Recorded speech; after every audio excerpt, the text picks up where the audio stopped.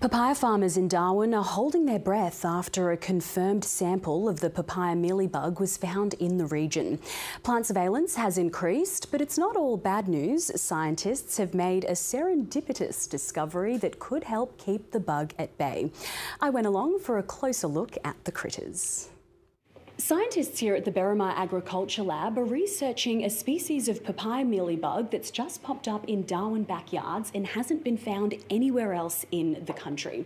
Now, that might sound like a cause for concern, and it could be if left unchecked, but the bug came into the country with a guest that scientists are actually quite thrilled about.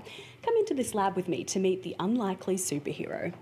From afar, they look like small white spots with a cotton-like texture. But up close, this tiny sap-sucking insect is slowly deforming papaya plants, wilting their trees and making the fruit hard and bitter.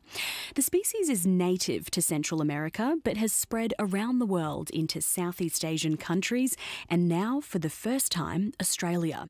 But under the microscope, scientists have made a relieving discovery, a little wasp called a parasitoid that completes its life cycle inside the mealybug and in the process kills it. Once the parasitoid is in and has built up in numbers, the mealybug diminishes to quite low populations. I feel, having seen how it operates, the parasitoids operate overseas, I feel quite confident that it will be controlled here. With the parasitoids on their side, these scientists are keeping a watchful eye on the papaya mealybug and hope to contain it from spreading out of the Northern Territory.